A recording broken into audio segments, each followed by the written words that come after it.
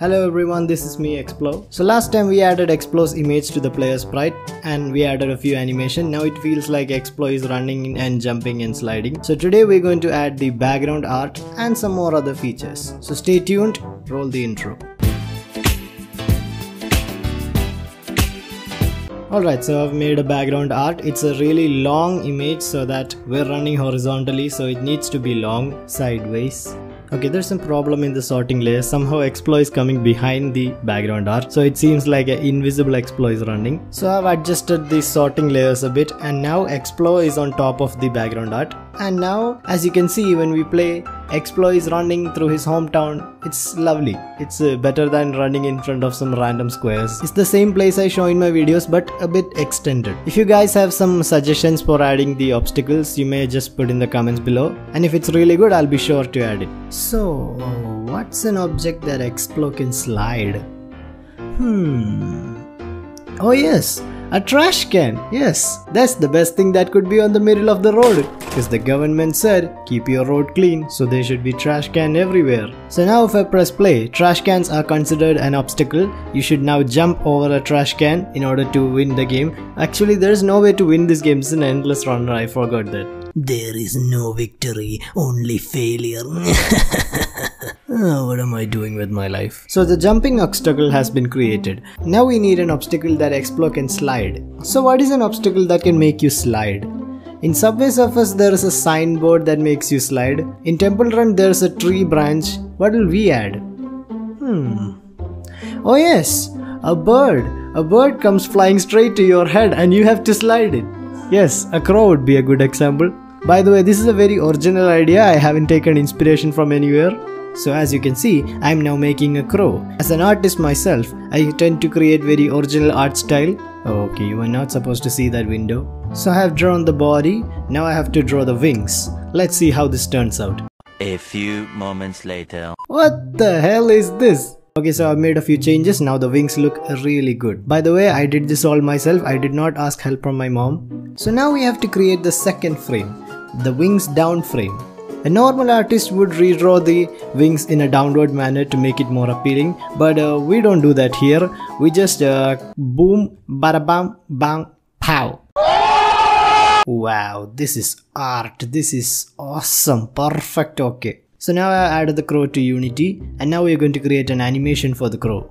By using these two frames, we can loop it and make it look like the bird is actually flying. So we've created the animation, now let me play. Oof, calm down, chill crow. Okay, so 5 is the best number and it looks better now. I'm going to make the moving script of this crow inside the level manager itself because I don't want to create a script for a crow. So now if we press play, ooh, look at that crow go.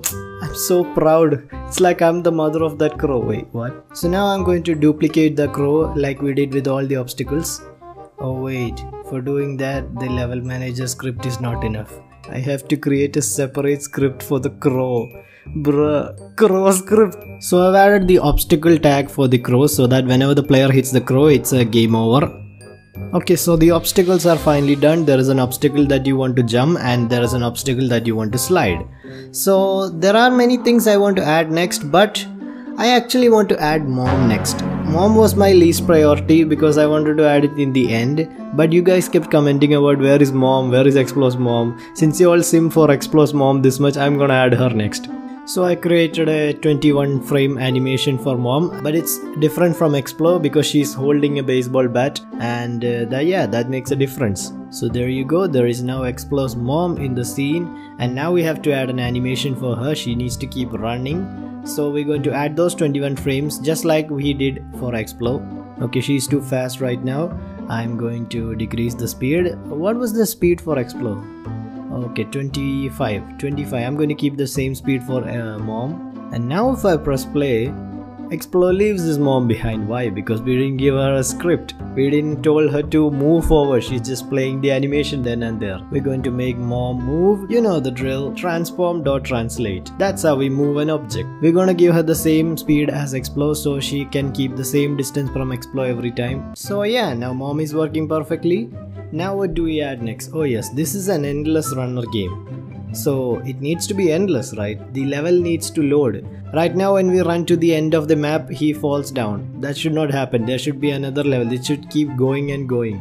So what I'm going to do is I'm going to create a trigger at the end of this map. So this trigger confirms that the player has almost reached the end of the map. So the map needs to recreate itself so that the game keeps going and going. The show must go on. We are going to create a ground script now. I feel like we made a lot of script in this video. Okay, so we're going to do some maths here.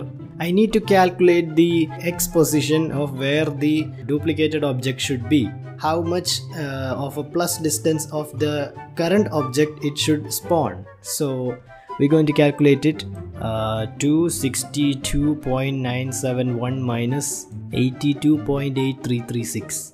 Damn. I wonder how long calculations the developers of AAA games need to make. So the code we use to spawn an object over a certain point is called instantiate. It's a part of the C# code. Oh wait, so many errors are coming. Okay guys, never mind, that was a wrong code. I should check for code somewhere else. Okay, so I've got an easier script and now it's spawning, and I did some minor adjustment because for some reason multiple levels were generating in the same place again. So that should not happen. Only one should generate at its place. Okay, this was taking too long, so what I did is I temporarily turned off the obstacles so that I can test the game easily. For some reason, when Xplo comes to the second map, he's in his on-air animation. The player is detecting as it's not in the ground, he's on air and he's doing that jumping animation. I don't know why is that happening, I need to check into it. 2 hours later. Come on, why is this not working? 6.5 hours later. Okay, so now I made a few changes, but the problem is he's not able to jump now. When he jumps, he's still in the running animation. I need to fix it fast. 1 eternity later. Guys, don't do programming. You will eventually hate your life. So I made a lot of alterations in the code and now it's working somehow. And the code is really different right now. I don't know what to do. By the way, in the final game, I'm planning to add 5 maps like this. Each of them will be from Xplo's videos, different background arts. And they will be spawned randomly so that it doesn't feel repetitive.